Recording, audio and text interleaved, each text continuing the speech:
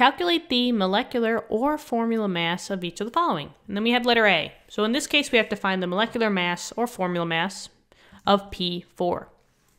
Okay, so pretty simple concept. We just have a system going on here, and it makes it very easy. So the first thing I'm going to do is I'm just going to write out P4 just bigger, just so I could work with it.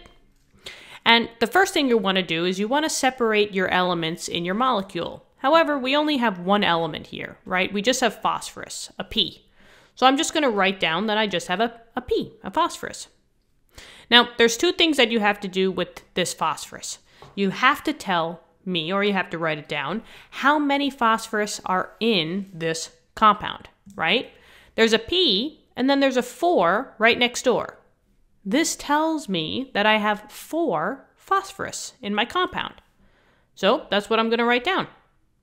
And if you had other elements, you would do the same thing as well. But since we just have phosphorus, we're just going to work with the P. Now, all we have to do is take that number, in this case 4, I have 4 phosphorus, and I multiply by the mass of phosphorus on the periodic table. So get your periodic table, guys. On the periodic table, you will see 2 numbers for every element, right? For every box. There's going to be a whole number here, and then there's going to be like a decimal, right? Which one is the mass value, right? One's got to be the mass, the other one's got to be something else. Always the larger number or the decimal value. Sometimes it won't be the larger. I think there's like 2 exceptions on the periodic table because, you know, it's chemistry. There's always exceptions.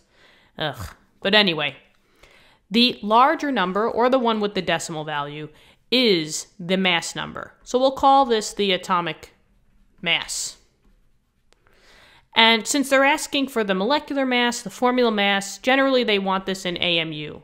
AMU stands for atomic mass unit. Mass. Atom, molecular, very small concept. So all we're going to do is we're just going to take that 4 and multiply it by the mass number. Now, just know that the 15 is the atomic number. It's the number of protons, right? The 30.97 is the average atomic mass. So I'm going to take the 4 and times it by 30.97. AMU. And that answer, since I only have phosphorus, is the molecular mass of this molecule. So 4 times 30.97, I get 123.88, and that's AMU. And that's it. That's the total molecular or formula mass. It's the same thing, whatever word you want to use. That's the molecular mass of P4. And that's it. Guys, what do you think? Hopefully this helped. Let me know in the comments. Give the video a thumbs up, or, you know, like the video.